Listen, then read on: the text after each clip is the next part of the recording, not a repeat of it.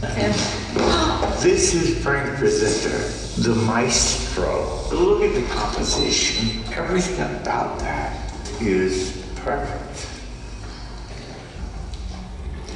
She's perfect. The monster is perfect. The background is genius. Oh, shit. Whoa. This is erotic as a piece gets.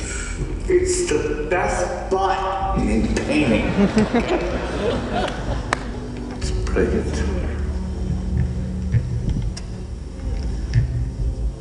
It's utterly brilliant.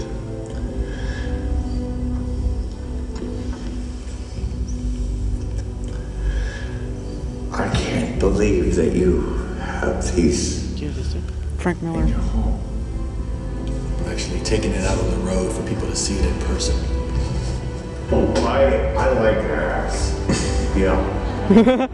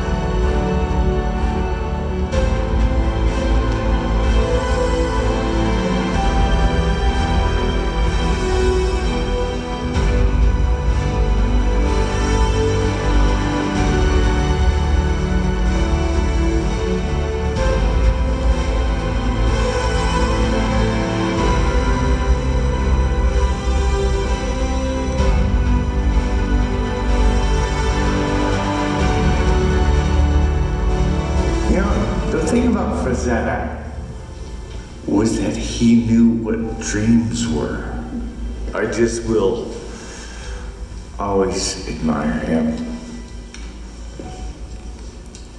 and what he did, and in the fiction he crafted with his painting. Wish you could do the same.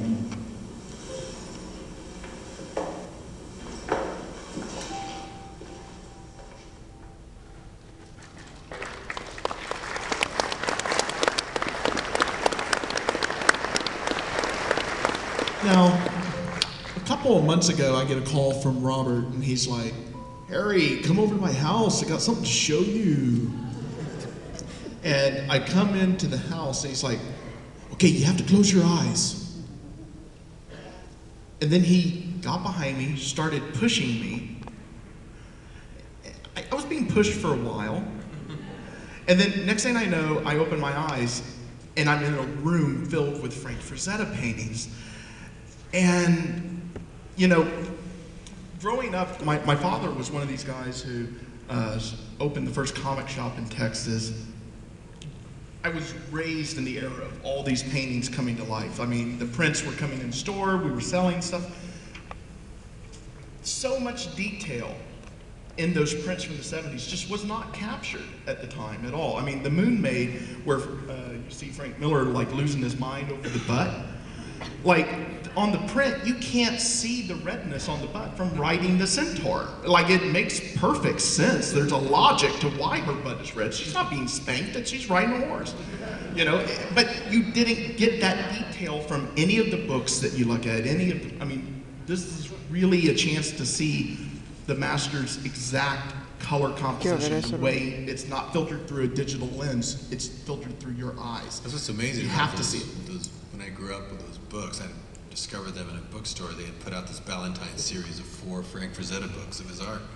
And I would cut them out and put them on the wall, and I thought those were amazing. But once you see the original and compare them, I can't, they look like Xerox copies compared to the originals. Did you ever try to trace them or try to recreate them? My books are so full of indentations from all the times I traced them. That's kind of where I learned how to draw anatomy, was from tracing Frazetta books.